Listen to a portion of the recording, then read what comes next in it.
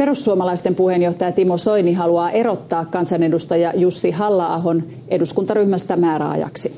Soini on tuohtunut Facebook-kirjoituksesta, jossa Halla-aho kaipaili Kreikkaan sotilasjunttaa ja kaduille panssareita. Halla-aho, joka johtaa eduskunnan hallintovaliokuntaa, poisti myöhemmin kirjoituksen. Perussuomalaisten ryhmä käsittelee asiaa huomenna. Perussuomalaisten kansanedustaja Jussi Halla-aho on jälleen aiheuttanut kirjoituksellaan melkoisen sopan.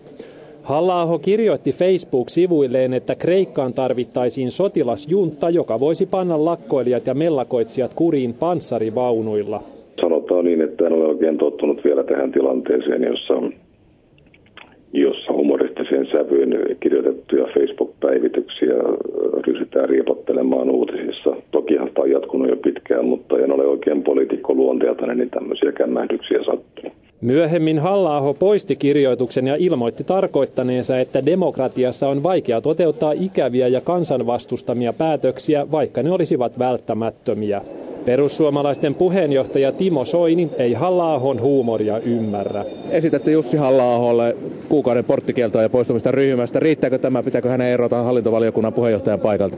Nyt käsitellään asiat järjestyksessä, että puolueen eduskuntaryhmän sääntöjen mukaan häntä pitää kuulla tästä asiassa ja kuuleminen tapahtuu huomenna ryhmäkokouksessa. Oma esitykseni on, että kuukaudeksi erotetaan eduskuntaryhmästä, jos ei hän pysty mitään sellaista selitystä antamaan, että ryhmä johonkin muuhun päätyisi. Tämä on mun esitykseni.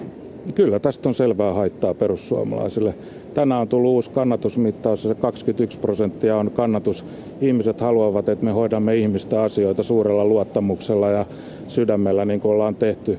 Niin ei tällaisia kukaan puoluejohtaja kaipaa. Ja puolueen puheenjohtajan ikävä tehtävä on sitten myös osoittaa kaapin paikka, kun se aika on, ja se aika on nyt.